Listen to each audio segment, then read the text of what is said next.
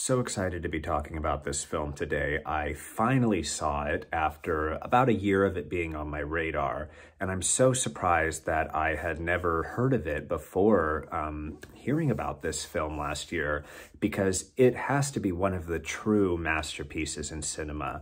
This film is a remarkable work of cinematography, of direction, acting, you name it. It's probably the greatest war film I've ever seen, and I still feel like the dust and rubble is setting in to me from seeing it. I saw it a couple days ago, but I feel like I'm about ready to talk about it. The film, and excuse me if I pronounce any names wrong, is directed by Acclaim, and it is 1985's Come and See.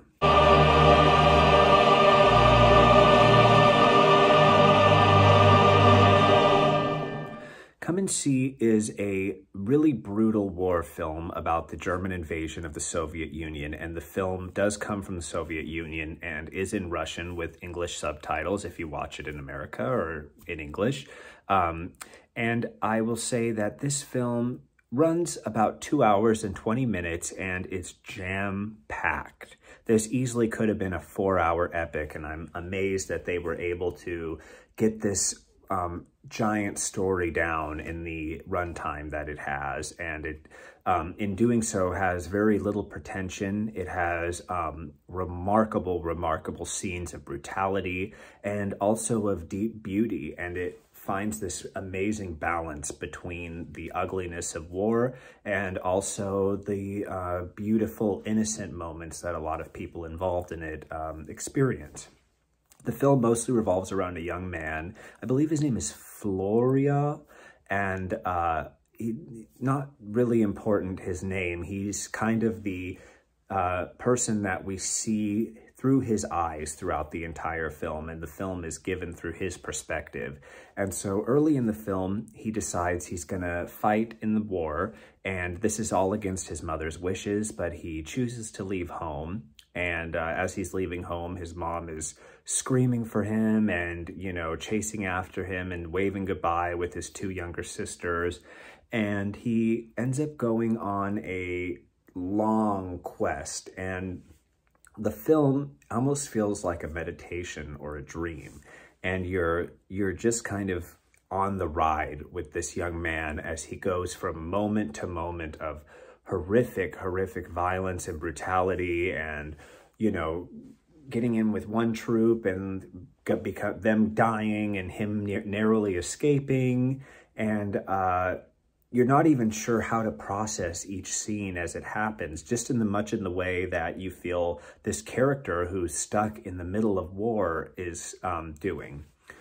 The performance from the young man is really incredible, and one thing to note about the cinematography is, much like Bergman, it's very tight on the faces and very close up.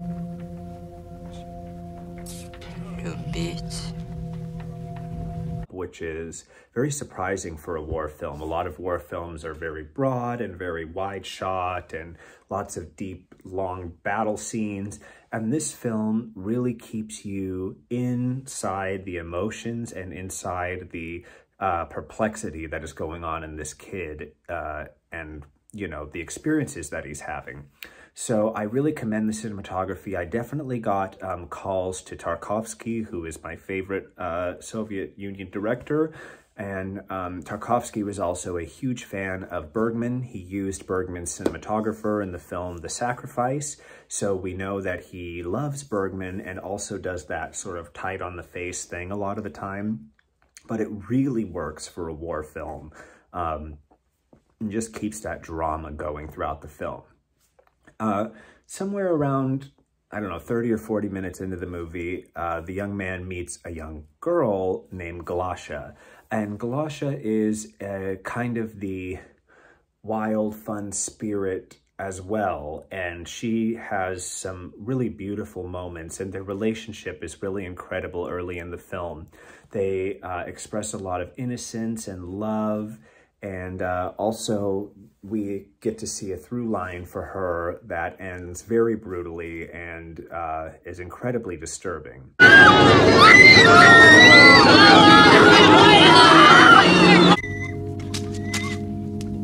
The treatment of humans, the treatment of animals is completely played out in its full extremity.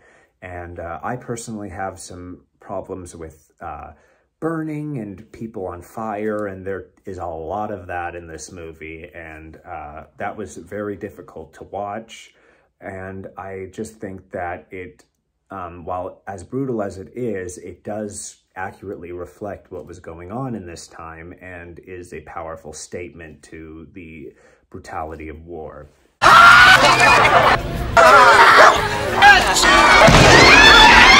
The cinematography was probably my favorite element. The score is wonderful. There's elements of Mozart used throughout. Notably, the final scene uses Mozart's Lacrimosa, which is very haunting and beautiful.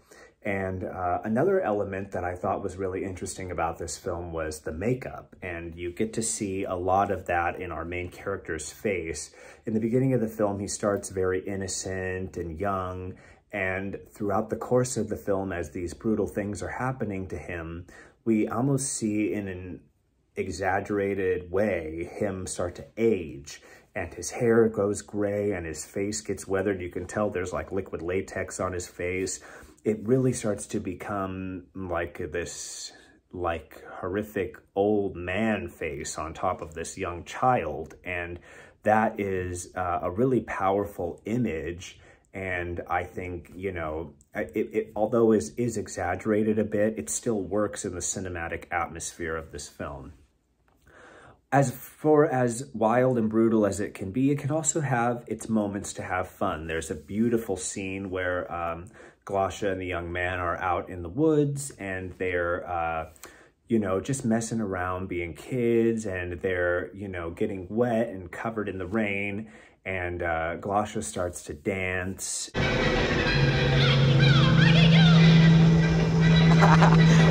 And it just has this really free-spirited, almost Fellini-esque moment that it takes. And I love that. I love when dark films take a moment to just express joy or fun. There's also a really interesting moment where the people in the village, in the Russian village, are they have a skeleton of a Nazi officer that they're decorating with clay, and they're kind of like dolling him up, and they eventually doll it up, and it's got the Heil Hitler going on, and they all just start spitting on it and cursing at it and letting their feelings come out at this dolled up skeleton.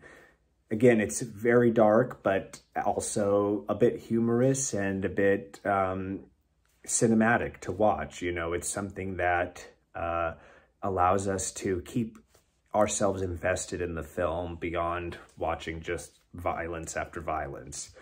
The war scenes are incredible. I read that there is real ammunition being fired in the film. The fire, the flames, the flamethrower,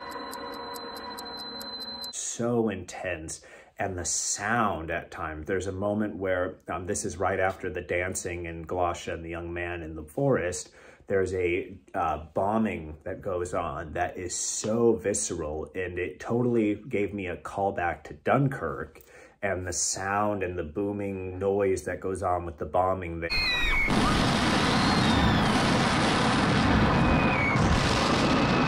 But it is so intense, and it puts you right there. And after this scene, the young man starts to lose his hearing, and it goes a bit deaf. And so it plays with that as well. Just overall, a film, again, that I'm still trying to allow to sink in, and I'm sure I will give a number more viewings to as time goes on. But I really just want to put it on people's radar because it's so incredible, and I feel like completely underappreciated. I did read that it is one of the top-rated films on Letterboxd, and I've now noticed that it's in the IMDb top 250. So I believe it's starting to get its due. It's just taken some time, I believe, and I recommend anybody who's into cinema and anybody who's into war, anybody who's into just seeing brutality in reality put up on screen, check out Come and See.